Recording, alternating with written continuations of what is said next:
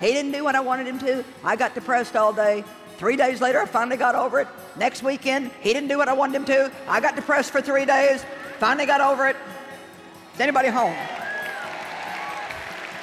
Look at me, let me tell you something. You are not going to change people throwing fits.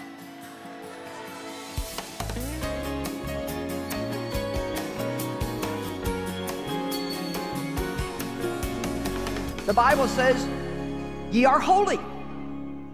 I think, well, I don't act holy. But holiness is in my spirit.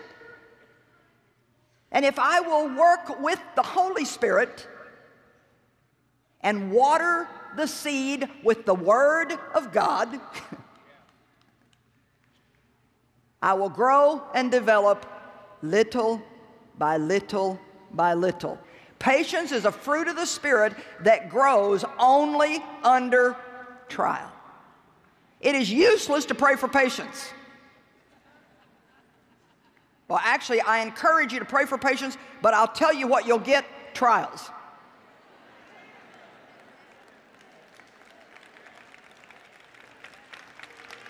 Ain't nobody too happy about this.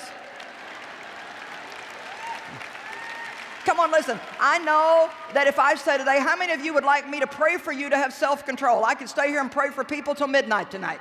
How many of you would stay if I would just lay hands on you and pray for you to have self-control? Well, you know what? It would be a waste of time. Because you are not going to have self-control because somebody prays for you to have self-control. You already have self-control. It is in you as a fruit of the Spirit, but it's little teeny, teeny, tiny seed. And nobody else can develop your fruit of the Spirit. Nobody else can develop your peace but you. Nobody can develop your joy but you. Nobody can develop your patience but you. And nobody can develop your discipline and self-control except you. Everybody sound excited and say, I got it, I really, really got it.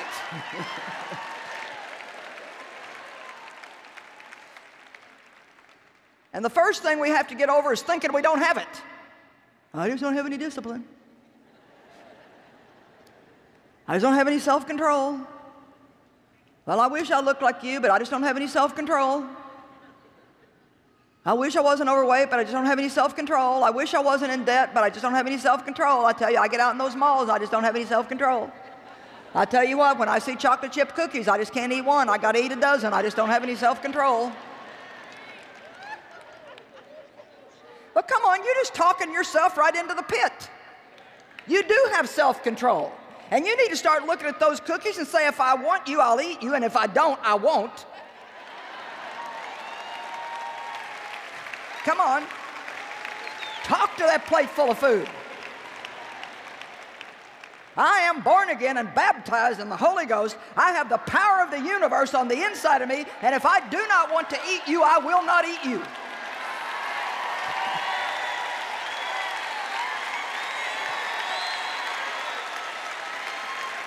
I mean, how do you expect to defeat the devil if you can't even defeat a chocolate chip cookie?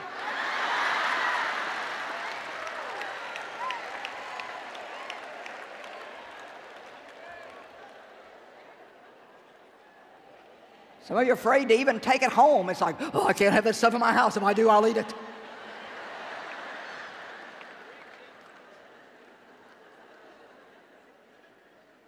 Come on now, you got to see yourself in a different light. And let me tell you something, you can control yourself if you want to. It seems like the only really spiritual people are over here. It's like...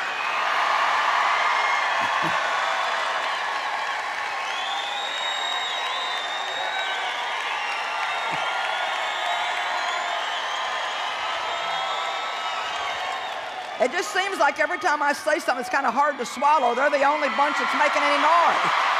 All right, that's better. All right, let's try this again. You can control yourself if you really want to.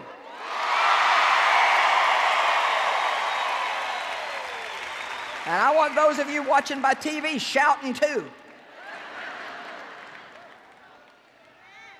I'll tell you how I know that you can control yourself and I'll just give you an example, you'll get it.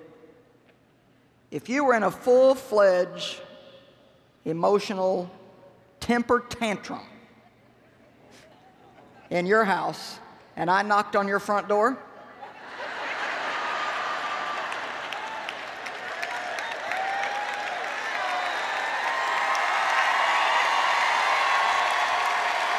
come on. Let me tell you what, you would get control of yourself, and it would only take a few seconds. And God had to show me that in my own life, because I was making that same mistake. I just can't help it, God, I can't help it again. God, I just can't help it. You know how I've been raised, God, I just can't help it. Nothing changes until we take responsibility for our actions. And listen, what I'm going to say is very important. And we start doing in private for God what we do occasionally to impress people.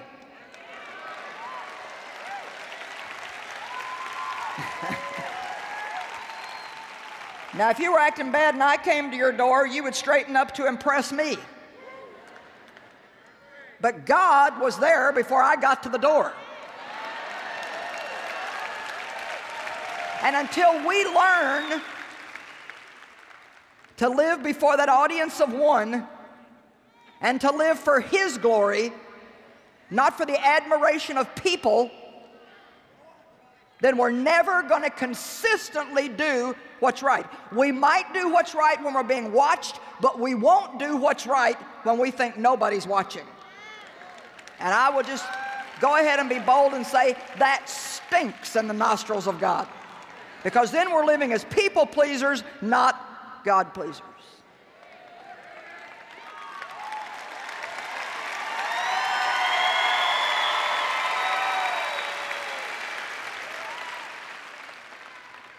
One day I was walking down a hotel hall and I had a cup full of ice. It was after a conference and some of the ice fell out. I kicked it over in the corner and kept going. And of course, the Holy Ghost immediately began to deal with me to go back and pick it up. But let me ask you a question. If I would have been walking down that hotel hall and done that, and somebody from my conference would have been coming this way, God wouldn't have had to tell me nothing. Oh.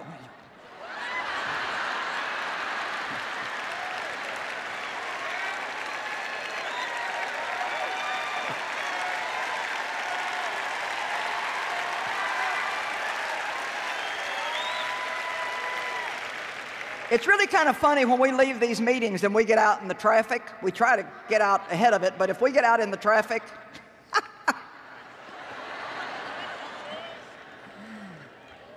it's really funny to watch somebody that's not going to let us in until they realize it's us.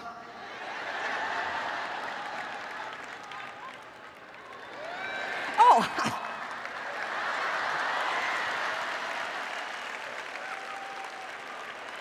Well, you guys are with me today, aren't you?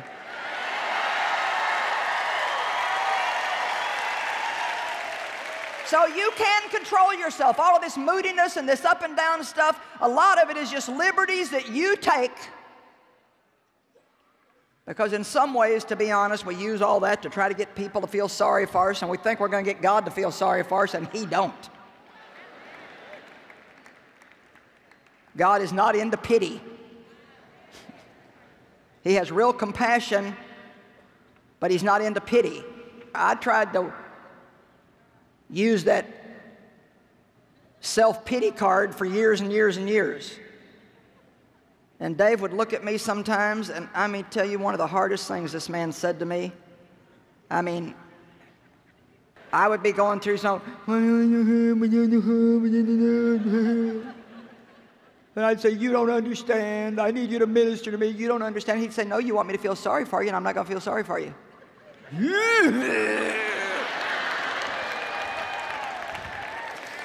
And come on, ladies, there are times when we need understanding, but if the truth is told, sometimes we're just using those emotions to get pity, and that's the last thing we need, because the only way to kill the flesh is to starve it.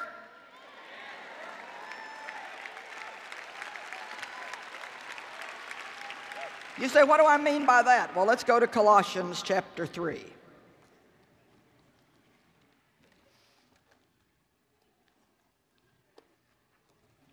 Well, I can't say that you guys have not been an exciting bunch to preach to.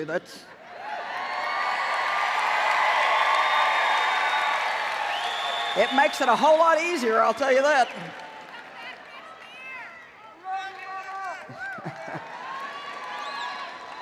Okay, Colossians 3. This is something that so many Christians are not taught. And the reason why I was in such a mess, even though I was born again for so many years, was I never heard the terminology, die to self. I never understood that I had some wonderful things in my spirit, but I still had a mess in my soul. And Paul talked about soulish, carnal Christians. And he was talking to people that had the gifts of the Spirit. They spoke in tongues and operated in other gifts of the Spirit, and yet he said, you are carnal. You are men of the flesh because you let your natural nature predominate.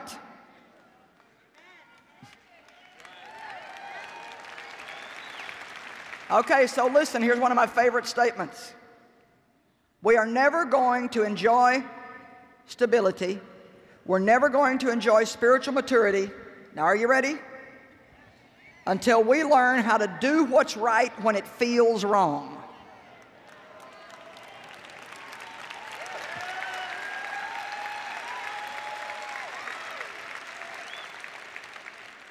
We have to learn how to do what's right when it still feels wrong. And every time you do what's right by a decision of your will, using discipline and self-control to go beyond how you feel, the more painful it is in your flesh, the more you're growing spiritually at that particular moment.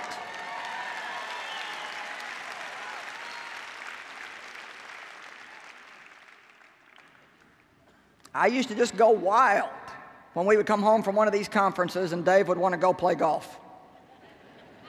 I mean, I went into my robot mode. What about me? What about me? What about me? What about me? I mean, I felt sorry for myself. I'd get moody. Here I'd been preaching my heart out to people all weekend, seen people saved and filled with the Holy Ghost and healed and delivered and set free. Now, 24 hours later, because Dave wanted to go play golf. And he just kept going. And I just kept throwing fits, okay? When I finally decided, even though I felt like having a fit, I wasn't going to let it out.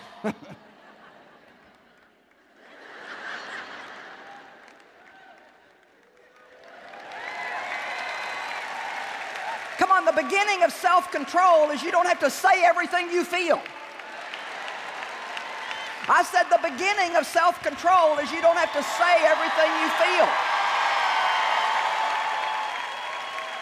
And you don't have to do everything you feel.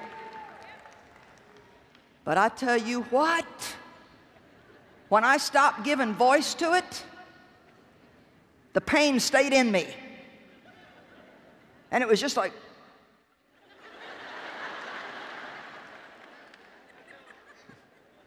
is anybody with me? God, you better get him out of here quick because I can only stand this a few more seconds. Oh, it hurt so bad. God. I got so sick and tired of me. What about me? What about me? What about me? What about me? It's just like, ah. I didn't want to be locked up in that prison anymore. I didn't want my whole day to be ruined because somebody decided to go do something I didn't want them to do.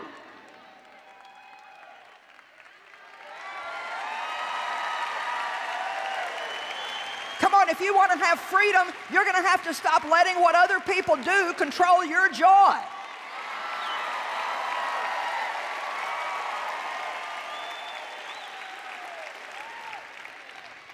So you start by having those feelings, but now you're no longer going to give expression to them. You're no longer going to vent them, and you're doing it for God because that's what He asked you to do.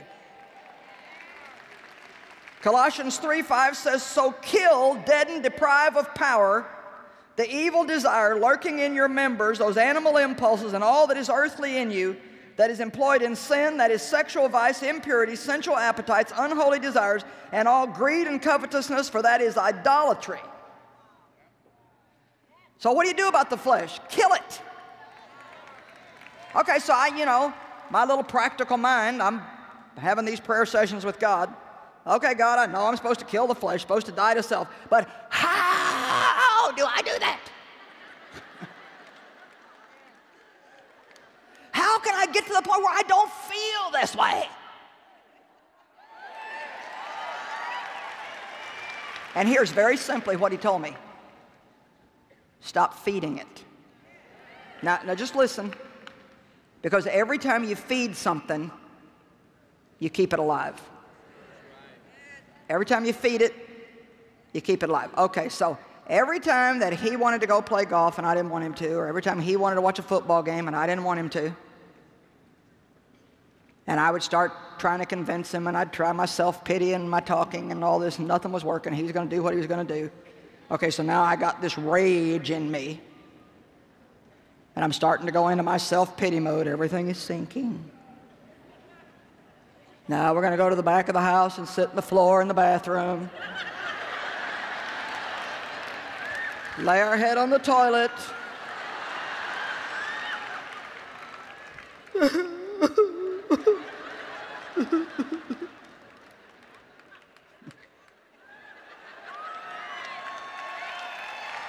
And what God began to show me is you have to stop giving into that. You have to use the fruit of self-control that I've put in you. And even though maybe in the natural you'd like for him to have a miserable time, I want you to go out there, kiss him, put your arms around him and say, honey, have a good time.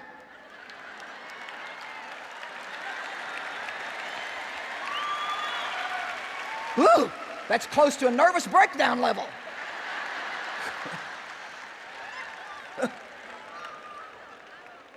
Oh, okay, I'd practice. Honey, have a good time.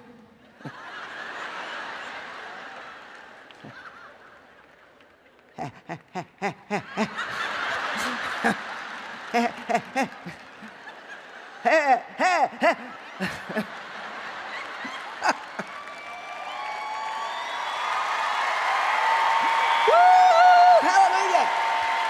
Have a good time. Okay, now listen. When I first would do something like that, or I would just choose to not say anything negative. You know, I had to start. I mean, I wasn't able to say anything good. I had to start by not saying anything bad. And I'll be honest, sometimes I just had to go stay in another part of the house, because if I got around him, I was going to pop my mouth off for sure. Come on, I got some relatives out here today.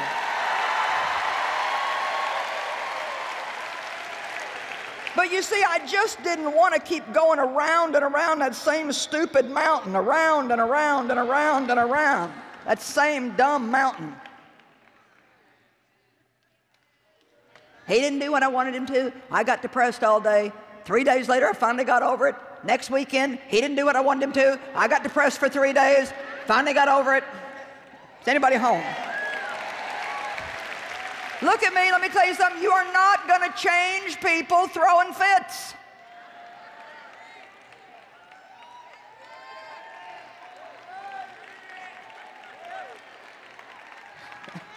Work on yourself.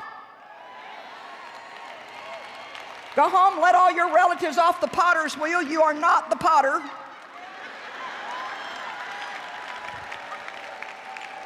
And instead of worrying about what they're doing, get more concerned about your reaction to what they're doing.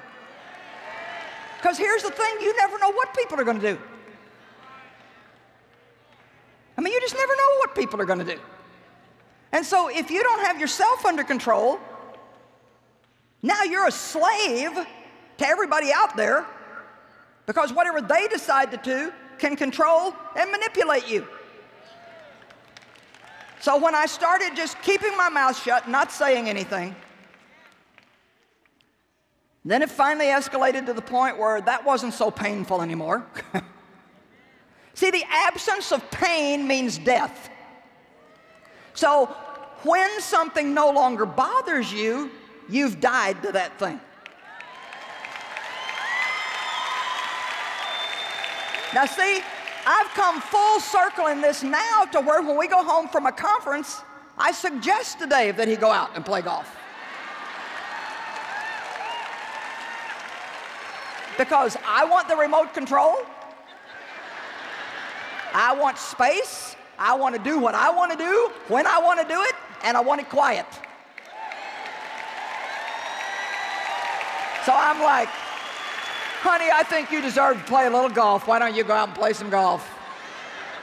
When I think about all the years, the nightmare mood swings that I had because of that stuff that was so stupid.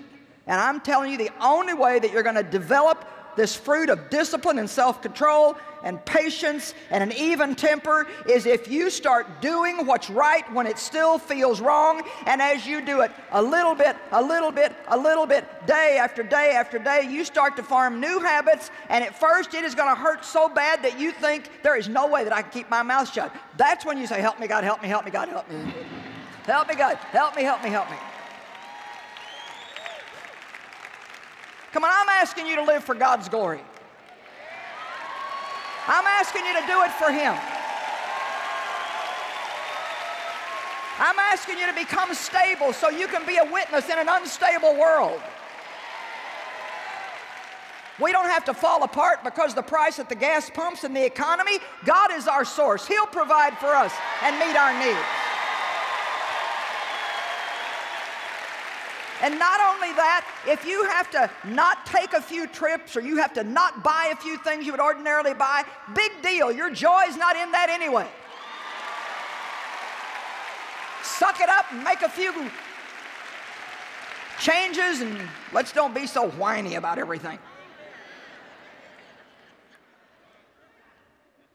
The way you kill something is don't feed it.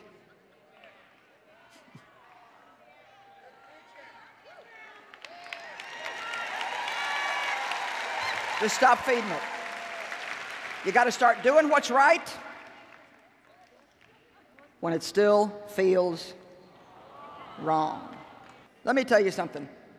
I spend time every morning in my private time with God preparing for this stable lifestyle I'm determined to go out and live.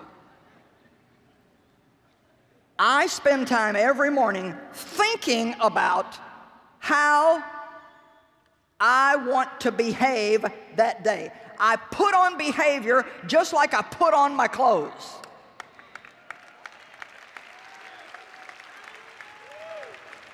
Well, I wish I was patient. No, no, no, no, no. You put on patience.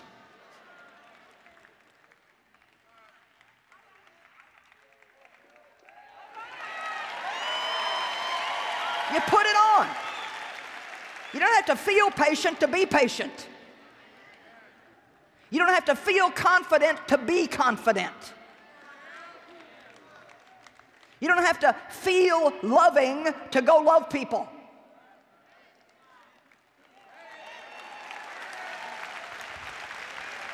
That's why we have to think about emotional stability, because as long as we keep following our emotions, there will be no stability. Because they are fickle, they're up and down and all over the place, and you never know from one minute to the next how they're going to do or how you're going to feel. Say, I have self-control. I am stable. I am disciplined. I am not moody. Amen.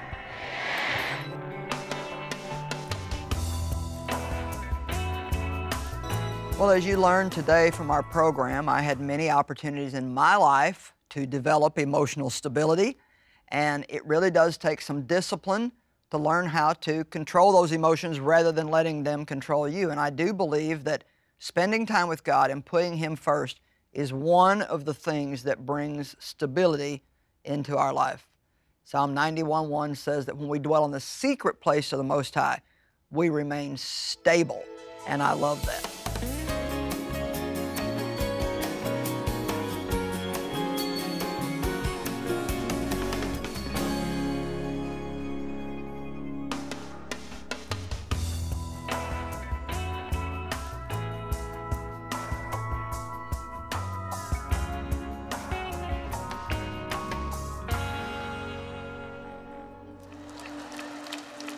But I know that I know that I know that the Word of God is true and that He changes lives and He gives you a life worth living. Misschien ken je Joyce Meyer van haar boeken of van haar programma Enjoying Everyday Life. Maar wist je dat Joyce Meyer Ministries ook overal ter wereld concrete humanitaire hulp biedt? Door middel van voedselverstrekking, ziekenhuizen, noodhulp bij rampen, het bevrijden van slachtoffers van mensenhandel en nog veel meer. Deze christelijke hulporganisatie heet Hand of Hope en draait volledig op giften.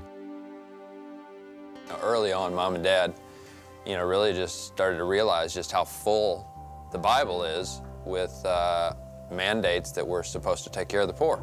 It talks all the time about visiting those that are in prison and feeding the hungry and, taking in the stranger and taking care of the widow and the orphan. And so we strive to do that, and as the ministry has grown, our ability to influence and do bigger things has also grown. As we travel around the world, we meet so many wonderful children that have had such desperate need in their life, and we're so grateful to be able to help them. Today we happen to be in Thailand, and this little boy's name is Somded. And he's had some tragic things in his life, but thank God, through your help, he's now living in the children's home here, and his life is looking very bright. His parents both died when he was 6 in an auto accident. And when they found him to bring him here to the home, he had had severe ear infections, which had caused hearing loss and lots of other problems in his ears. So he's had about 2 years of medical treatment on his ears, and thank God he can hear fine now. And so thank you for helping us provide homes for Somded and for other little boys and girls like him all around the world. Over Jezus vertellen en mensen laten zien dat God van ze houdt. Ja, de vele noden op de wereld gaan een mens te boven. En misschien vraag je je zelfs af of je er überhaupt wel iets aan kunt doen. Maar dat kan dus wel degelijk. Hand of Hope, de christelijke hulporganisatie van Joyce Meyer Ministries, is daar het bewijs van. Alles in één keer oplossen gaat niet. Maar wij bieden mensen één voor één de helpende hand.